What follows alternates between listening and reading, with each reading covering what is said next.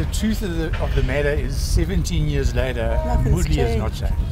He's still the same lying, conniving, deceitful individual. You've still got different stories now where Leigh was kept. We heard another story today as to how Leigh's body was handled, and so that's clearly not an individual that smacks of any sign of remorse.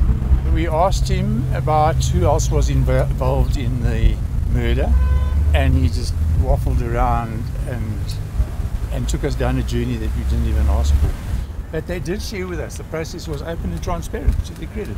And he did share with us. He said that the chairman of the parole board concluded by saying to grant Moodley parole would be an insult to justice.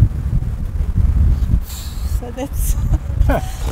Sorry, I'm snorting. So that is the official recommendation that well, they that's have the made. recommendation that they will make to the minister.